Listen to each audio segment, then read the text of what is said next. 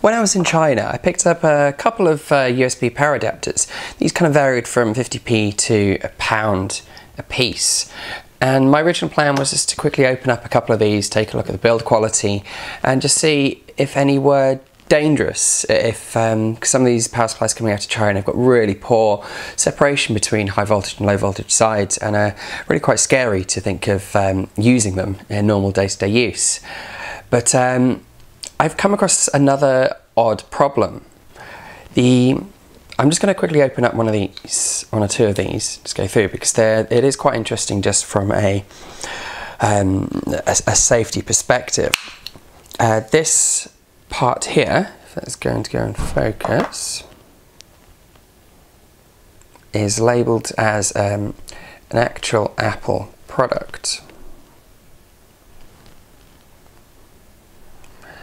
If that'll focus in there, but it's kind of listed as an Apple item. I don't have an original or a proper one in here to really kind of check or confirm, to compare. I don't think it's genuine. I'm really sure it's not genuine. The build quality is reasonable, as I found previously when I opened these, but it's not amazing. So this is just a press fit piece here.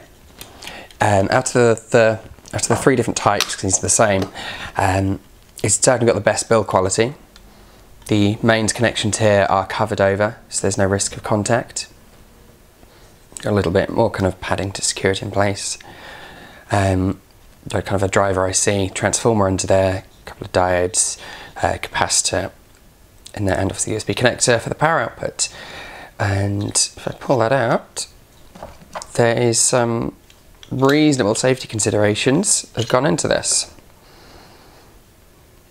And so there's a clearly defined path between the high voltage and low voltage side, and they've even put cutouts in here to increase the kind of the separation distance between in areas where it's kind of getting quite close. They've put these extra bits in, and so it's pretty reasonable. It doesn't strike me as an Apple product, but it's not bad. This is kind of contrasted quite nicely to kind of one of these items. This is should just pop out the same way.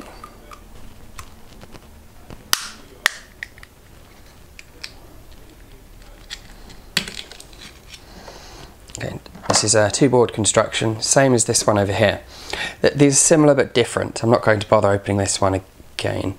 This is the second take of this video because it turned out, like I said, when I finished recording the other one, I discovered something slightly more interesting going on, which I'm going to try and investigate afterwards.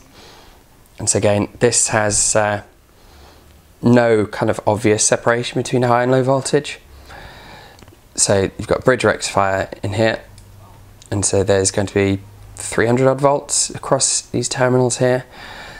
They kind of pass off into the kind of transformer here.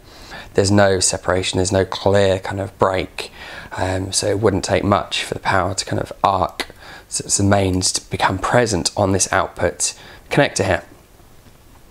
The other thing I'm just going to mention while this one's out is this has got, these outputs are rated for different currents. I originally thought it was probably two power supplies in here or two different circuits, but it's not. They're telling the device how much current it can draw. And so one connector's got the two middle pins soldered together, and in the other case here, it's kind of hooked over, and it's creating a kind of a fixed voltage on there. So it's telling the host, so communicating back to it what it can take. And now I was going to leave it there, but I am revisiting because of this. This is a QI wireless phone charger I picked up. It's quite cheap, under £10. I tried it when I was there, confirmed it was working, and it worked once when I got home. But subsequently, I couldn't get it to function. It powered up, but it wouldn't detect the phone or wouldn't do anything. And this is kind of odd. I was running it off these power supplies. They were fine. They charged the phone directly, but it would not work. As soon as I plugged this into an existing kind of power source, it functioned perfectly. So there is something wrong with these units. There's something bizarre with the way they work, and that is what I'm going to try to get to the bottom of now. Okay, so this QI charger, it's plugged into a standard kind of mobile phone charger. It's picked up from the UK, and you've got red lights, bring it close, and it starts charging, turns blue. And that works exactly the same if I plug it into this one here. So this is, to point out, a slightly better quality one, and that does the same. But then into this final one here, hopefully it won't prove me wrong, does nothing at all. Now I measured the voltage output from this, and it was sitting around about kind of 5.2 volts, a little bit higher. So I thought perhaps it's a voltage issue. So I've got hold of a USB cable here to unhook that, and I've hooked it up to the bench power supply. So if I run that at 5 volts, we can kind of test from the other side.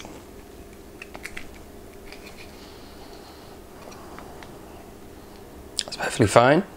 You can see the charging sequence kind of jumps up halfway and then fully through. Sign up this. So 5.2 volts. No problem at all.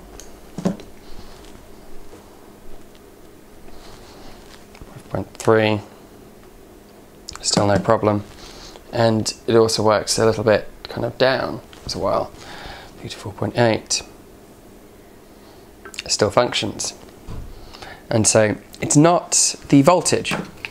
It's possible it's trying to pull this, it tries to spike up to that kind of high current and then fails, but I'm not sure it is, because it jumps to blue straight away before it tries to pull current. But I'm not seeing that with the other device. So I think it's probably, it might be noise on the line. So I can get an oscilloscope out and take a look at the outputs of these kind of crappy supplies and see what they're like. Okay, so what I've got set up here is the oscilloscope up here. You can see the trace on the screen hopefully, and I've got the QI charger hooked up down here, and I'm measuring the input voltage coming into it. First of all, I'm just going to take a look at the power supply, which is kind of known to work. And so if I look at the input voltage, you can see the trace is, put that back. So the trace is pretty decent, running fucking 5.2 volts, quite high up. So I'm now going to put that onto the phone. Blue lights come on, charging started, and it's not great. The voltage is dropped, which is a little unusual. The bench power supply should have kind of maintained this, so it's possible there's some losses. It's a pretty kind of cheap, crappy cable I'm running here, so there might be some losses in that.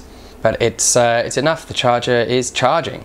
It's working. So I'm going to switch over to the kind of Apple clone charger now. I've got running on this other cable here. Now this one does work as well. I thought it'd be interesting to kind of look at the difference. And so on the trace there is definite kind of ripple on there. It's not being smoothed out particularly well, but it's not kind of that clean either. And if I bring that over to the phone, again we're seeing the same kind of voltage drop.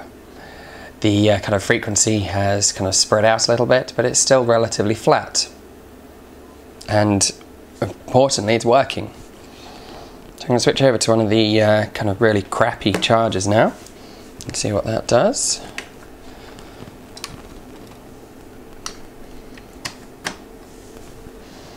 Okay, so switch over to the other charger, got the red light on, and take a look at the input voltage.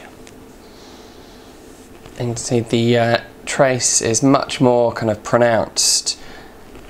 We've got kind of a lot, so it's not kind of smoothing the supply enough. It's that high kind of frequency switching. There isn't a big enough capacitor in there to smooth that down. And so it's slightly more than the others. if I put that onto the phone now, it kind of doesn't really do much at all. And so it's either the supply isn't clean enough or something else is going on. So I think a quick way to test that is to solder a capacitor across the input feed. So I'm going to put a capacitor across the kind of the input lines in here and see if that kind of changes the behaviour at all. Okay, I've soldered a 1000 microfarad capacitor across one of the input capacitors, just a little ceramic capacitor in there, and I've kind of put that across the terminals. It's 10 volt rated, so it's kind of just pretty generic, but it'll do the job. And I've clipped the test probes onto that. You can see on the scope now we've got our trace up here. You can still see the ripple. I'm slightly surprised. I didn't think there'd be that much. There shouldn't be that much current drawn in this mode to see that, but it's possible this high value capacitor here hasn't got particularly great performance with the high frequency ripple. It might have been better off with a slightly lower value, but it is certainly a lot less than it was before. So I'm going to give this a go with the phone now, and we're looking for a change in this red light here. And we've got a great blue light. So that has it has worked. The voltage is maintaining at a decent output voltage. The waveform is pretty stable, and the phone is charging.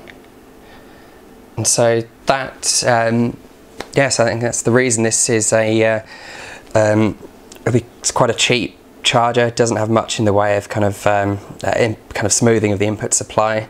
It's got, appears to have kind of one small kind of ceramic capacitor across the line, and that's about it. Certainly nothing kind of large on there. Couple that with a crappy USB power supply which can't deliver much, and makes for kind of a combination where it just does not work together. So for my case, I don't think it doesn't cause any problems. I could try and squeeze a smaller capacitor or two inside the case. There isn't a huge amount of room, but it theoretically might be possible. But to be honest, I just need to be careful with what charger I use it with.